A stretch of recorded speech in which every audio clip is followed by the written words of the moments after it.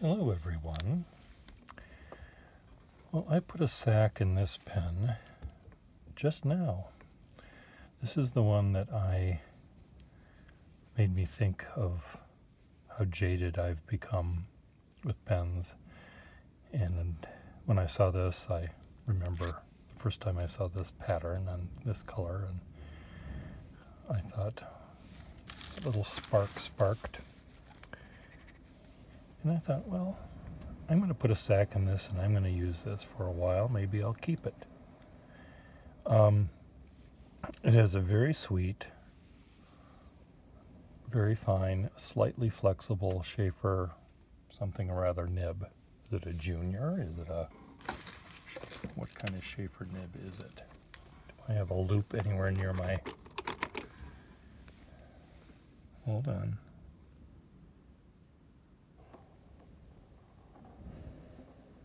It's a Sheaffer 33. So, a small nibbed Sheaffer. This is about as small a nib as they made. But, as we know, size is not all that important for things. Sometimes it is, but oftentimes it isn't.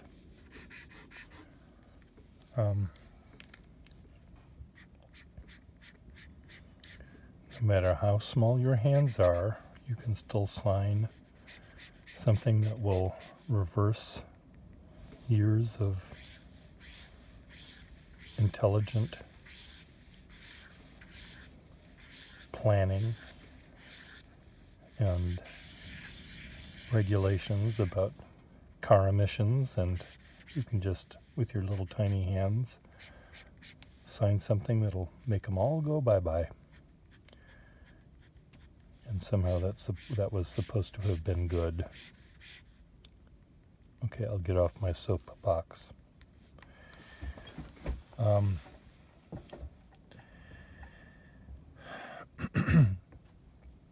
In recent years, I have been rediscovering the charm of these very, very fine, just slightly flexible nibs,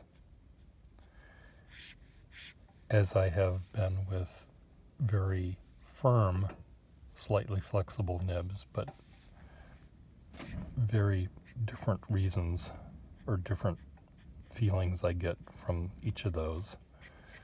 One, well, I guess it isn't too surprising. One makes me want to draw very delicately, and the other one makes me want to draw rather forcefully.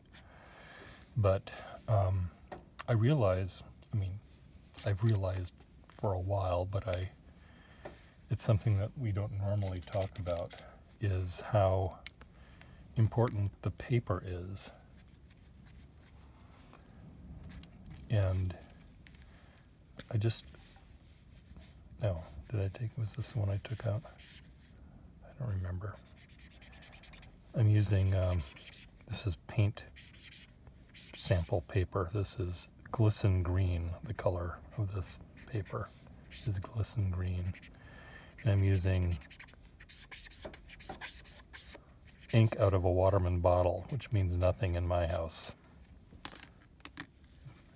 What does this say? Havana Brown.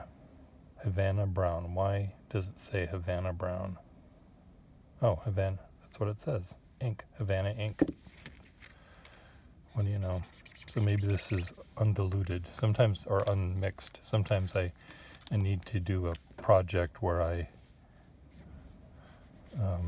will mix a couple of different ink colors for one little project, and then I'm stuck with this literally shitty brown color, or not quite so literally shitty green color, and I have to use it up, or I can throw it away, I suppose.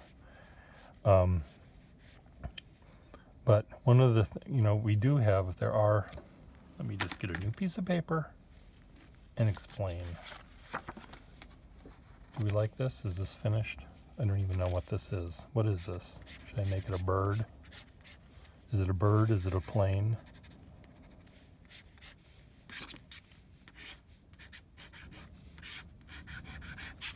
That's a bird.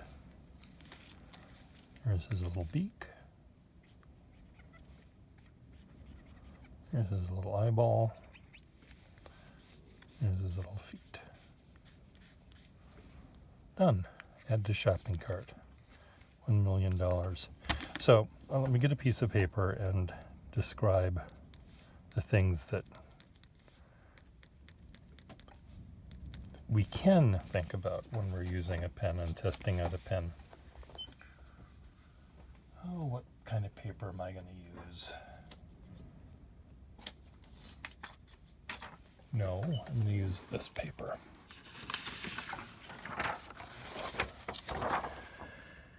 $18.91. Mrs. Henry Bates. Those were the good old days when women didn't have first names. What do you think? Make America great again? Is that what we're going to do? Mrs. James Connor.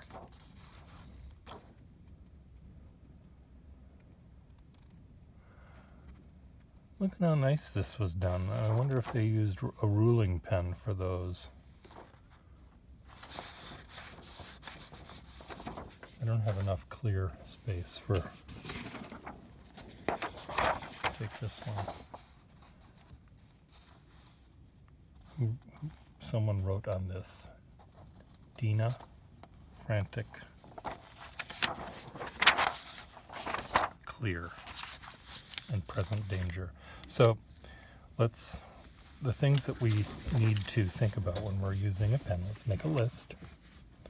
Pen use. Pen use. Okay.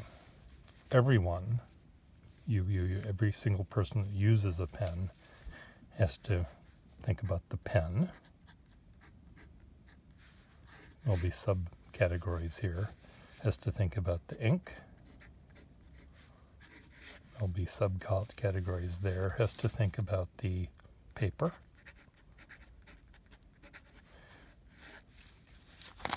And maybe has to think about, well, does think about the product. What is it? What are you doing with this pen? So the pen, of course, has many, many different elements to it. The size of the pen, the length of the pen, the weight of the pen. Some people think the color of the pen is important. For me, at my work desk here, I have brown pens that I fill with brown ink. So I know I don't have to clean out the whole pen to change an ink color. I have pens specifically for brown. Some for red, some for black, some for blue, some for green. And a green pen has green ink in it usually. So anyway, the pen is mainly, I'm talking about the nib. So what kind of nib are you going to use? Is it going to be fine, firm, italic? Is it going to be, or stub for italic lettering, or is it going to be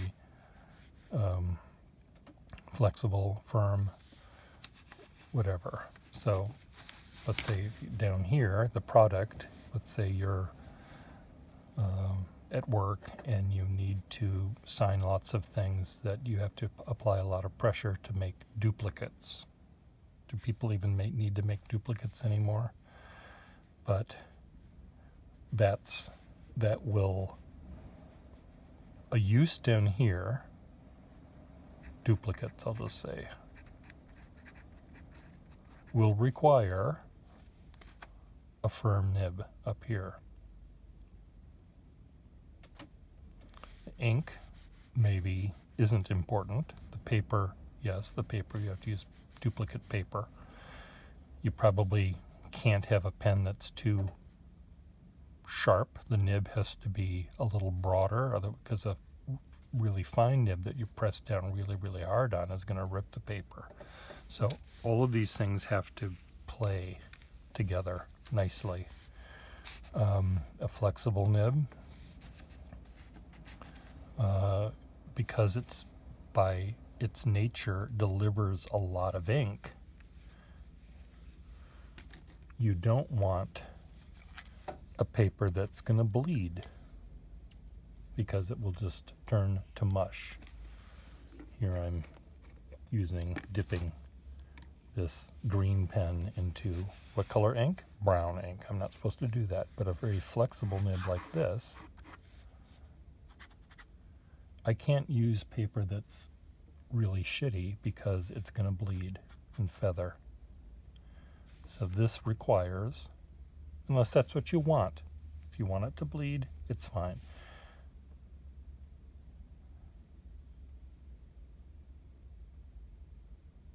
But you can't just pick a nib and think it's going to work for you. You have to, if you pick a nib, you have to pick the right paper. And if the use is the most important, you start there and work backwards. If you need red ink for whatever reason, you might start here. Red. Okay, with that in mind, I can't use red paper. You won't see it. I have to use a different color paper. I have to use a lighter paper than red, obviously. But if I use black ink, I could use red paper. That makes sense. So, but anyway, the point is, to give a review of a pen. And some reviewers actually do this. They say, especially when they're talking about ink color, because ink color on a YouTube channel depends on the monitor you're looking at it on, and the lights that the reviewer used, and the quality of camera and YouTube, simplification, whatever they do to make the things be less robust. They might change the color in their condensation of the data.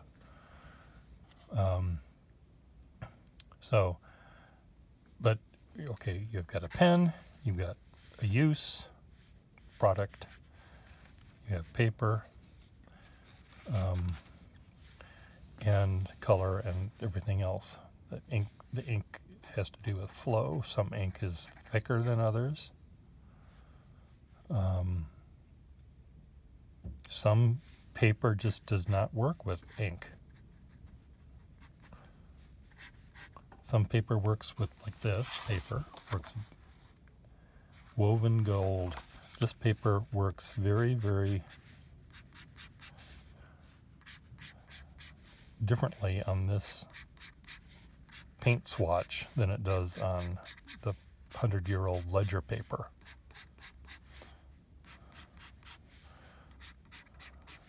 And they're not all going to work the same. So just don't try a pen.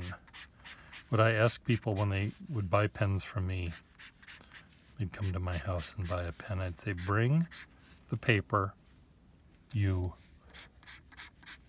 use on a daily basis. Because if they try it out on, I'm a clever salesman, I supply them with this beautiful, smooth 100-year-old paper, and they love the way the pen writes on it, and then they bring it home and they put it on their Staples copy paper they got, and they say, Progressiveson, why are you selling me this pen that doesn't work? And I said, I didn't sell it. I sold you a pen that worked very well. It was just working on good paper. You can't have shitty paper and expect the pen to work. Same thing with ink. Some people, as much as I love Nathan Tardif, his inks are too thick for my needs. But if that's all the ink I had, he once told me when I said, your ink takes forever to dry. He said that's because you need to use shitty paper. Thank you, I don't do that. I do calligraphy on quite lovely paper for weddings because the people that are getting married buy good paper.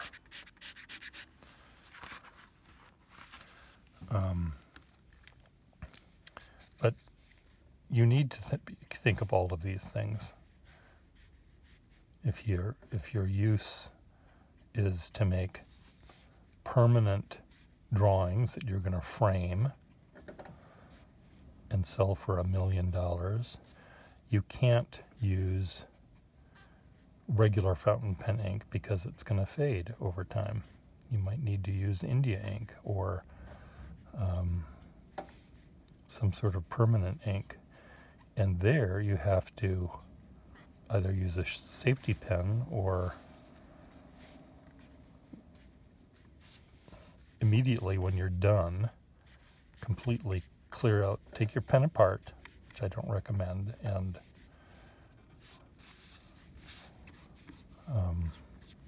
clean it. But when you take your pen apart to clean it and you break it, don't expect any help from me. No, you can I will share your pain, but I will not refund your money. Don't use India ink. Some paper, I did something on some paper yesterday, and it was wet, still wet. It wasn't really paper I was writing on. It was, I don't know if these things are plastic or what. Yeah, look, it's still smeary. So whatever this is, this looks like paper, but I think it's plastic. And I think it's meant to take ink and then you wash it off and then rewrite a new word. This is a weird thing. Here's an example of an artist tool that probably should be thrown away. It's a bunch of pens I bought at a flea market or a garage sale or something, and they're almost all dead. But there's somehow the ink that's left in this pen ends up going right to the tip where it's supposed to be, but it doesn't stay wet very long. It stays wet right when you put it down. That's a big blob right there, and then it sort of dies out immediately. So it's really kind of fun to see what kind of things you can get out of it. And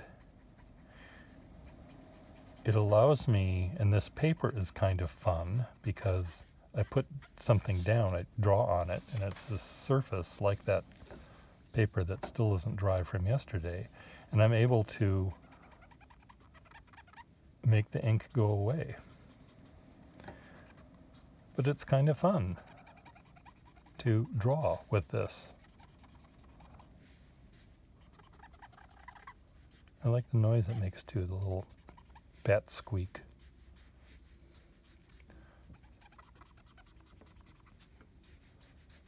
So now I go back to this.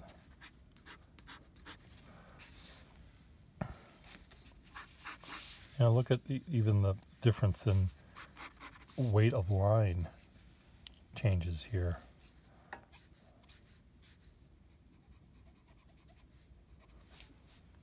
Zooming this in so you can see how much fun I'm having.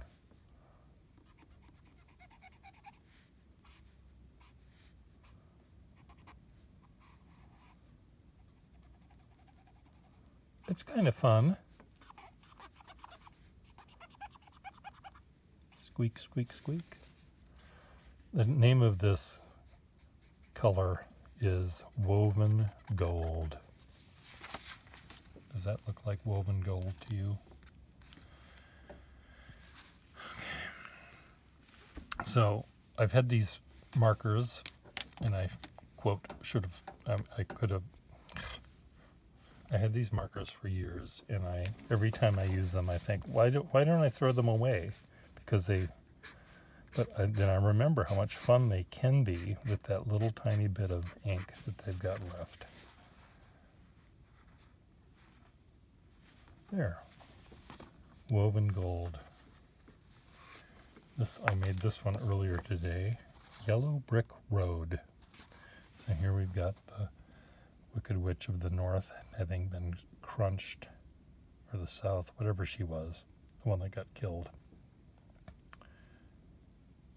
And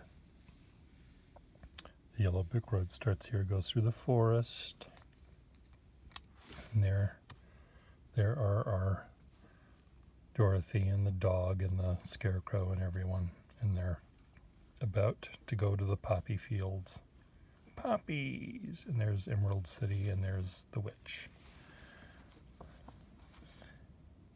Do I want to go back with this squishy pen? Why not? Was this the squishy pen I was using? This is not the squishy one I was using. This is a different squishy one.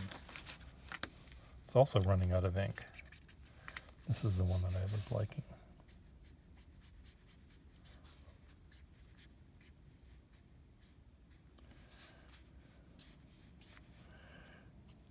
Follow the Yellow Brick Road.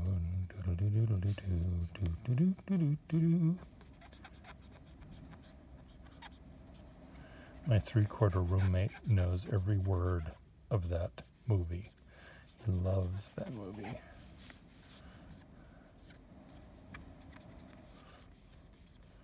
I don't know if you can hear our winter storm that we're having, but there's a winter storm.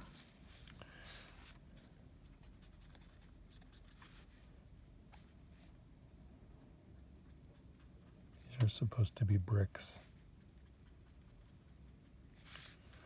And here's Emerald City. It's not very emeraldy, is it?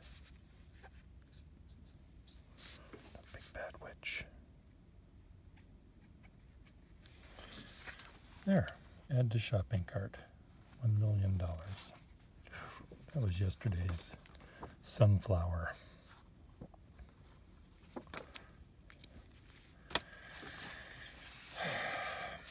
So, one of these things is probably the most important.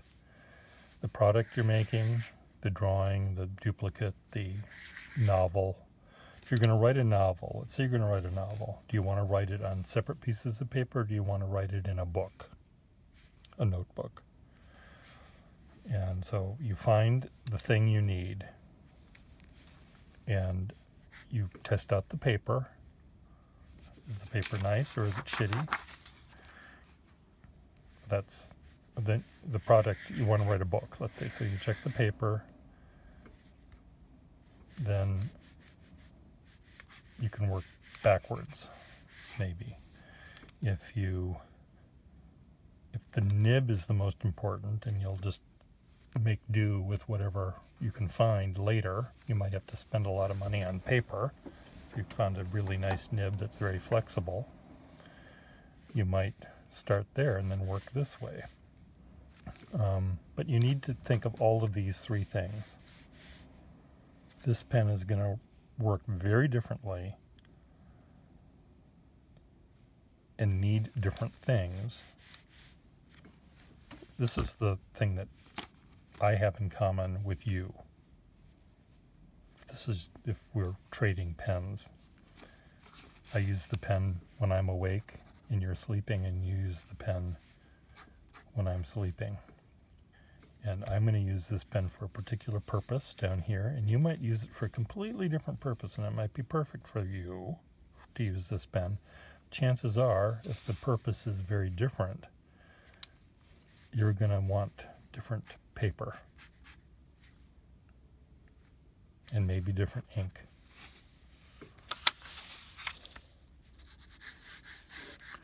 But you need to think of all of these things. That's the thing I'm trying to say, is you need to think about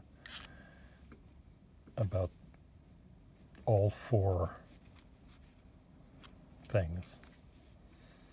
And then, of course, all of these things have subtitles. You know, you want a pen with a particular nib. You also want it to be long, and you want it to be fat because you've got big old monster hands. Okay, then you need a big fat pen with a nib that's like this.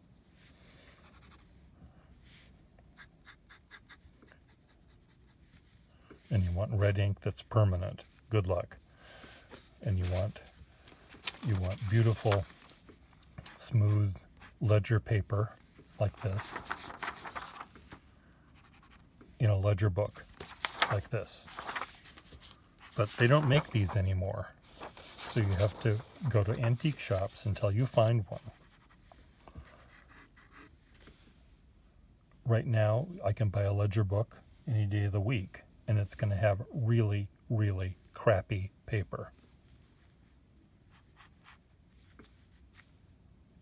So I'm screwed. I could have it made. I could go to the art supply store or a paper mill and I could say, let me try, show me the smoothest and the hardest paper you have. And they bring out some samples and you have your pen and your ink and you say, I want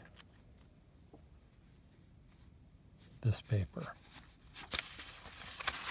I want 1,000 sheets of it. And they give you 1,000 sheets and then you bring it over to a bookbinder and you say, I want to have these made into 10 500-page ledger books. Oh, first of all, then you have to have the lines printed. Do that. Then you have the books manufactured for you. Or you go to an antique shop and you buy a 100-year-old ledger.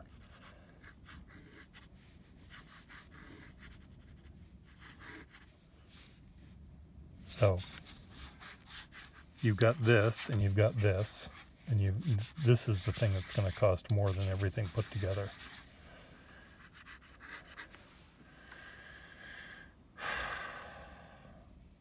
I got up at 3 o'clock in the morning, crazy dreams.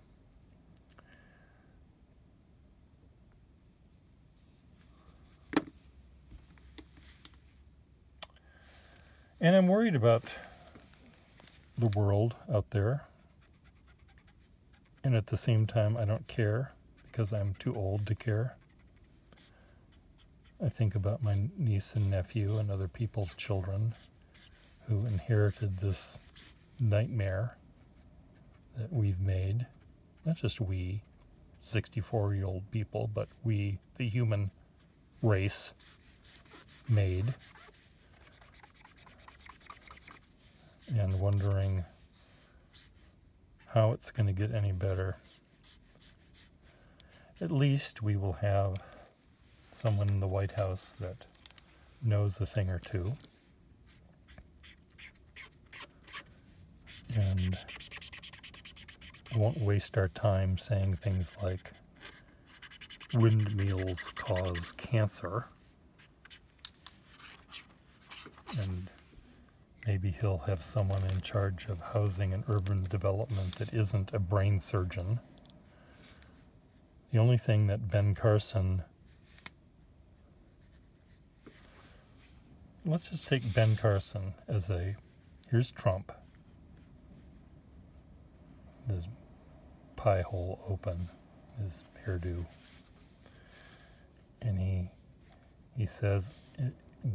I'm going to hire only the best people. I know only the best people. I'm going to hire the best people. I'm going to hire the best people. And who does he hire for that job?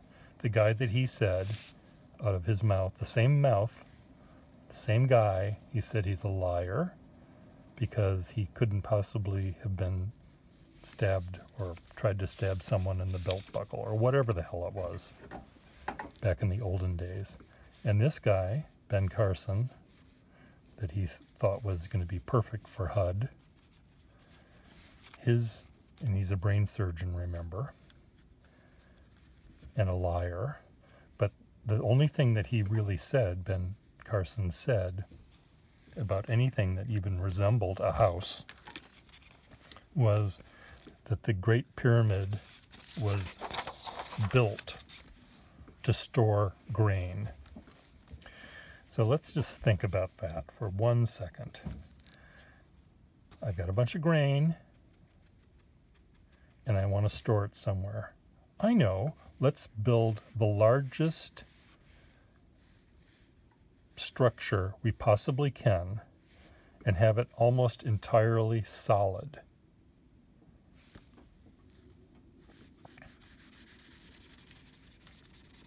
But make sure there's just a little opening that can hold a little bit of grain. Yeah, let's do that. Does that make any sense to you? Okay, I can hear you saying, well, he didn't want the grain to ever be eaten. So let's store it in there and then let's seal it up completely and so no one can get in it. Okay, well that was a smart thing to do. So anyway, this guy that thinks this and also was a liar, this guy that was hiring the best people was in charge of housing and urban development. And let's get Betsy DeVos, who doesn't know a goddamn thing about school, to run the school system. So hopefully the new guy will know to hire people that actually know what they're doing.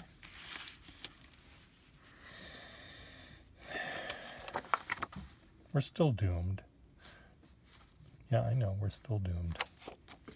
Bye.